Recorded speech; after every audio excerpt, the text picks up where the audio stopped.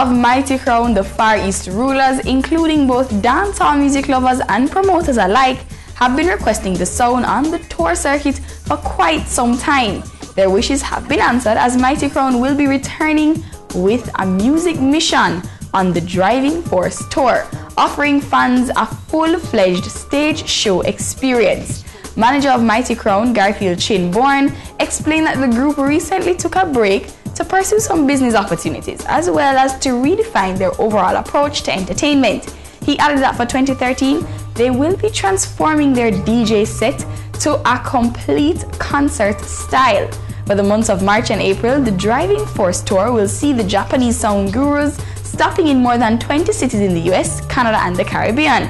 Following their Western stint, they'll make stops in the UK and other European countries to entertain several thousand fans there.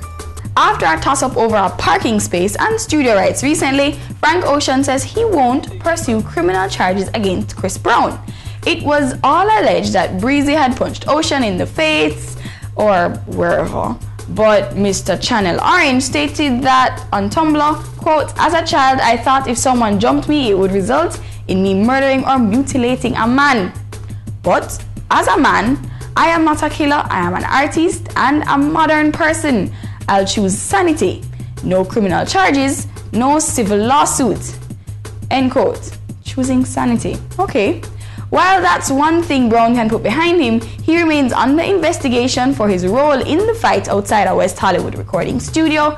And although he said last week that he'll have nothing to do with it because instead he'll be working on his album, I'm kind of feeling that this is going nowhere. At least not for now. German filmmaker Volker Schanner is seeking additional funding to complete his documentary on legendary Jamaican music producer Lee Scratch Perry.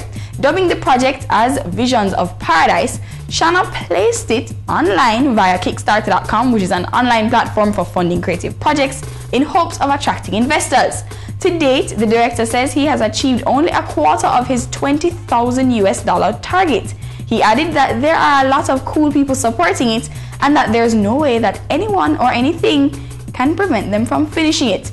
He explained that the concept for the film came 13 years ago after hearing Perry's music and feeling that there was a bigger secret behind him that was definitely worth exploring. He believes that in a nutshell, the movie can be seen as a guide as to how to change the world with music. Perry, now 76, is arguably Jamaica's and reggae's greatest producer. He is responsible for directing the musics of top artists on some of the biggest hit songs, including The Wailers, Mr. Brown, Small Axe, Junior Murvin, Police and Thieves, Max Romeo, War in a Babylon, and Junior Biles, Curly Locks, and Beat Down Babylon. He also worked with a number of European and American bands, including The Clash and the Beastie Boys. Okay, Hype Peeps, I'm your girl Kim, and that's the Hype 411.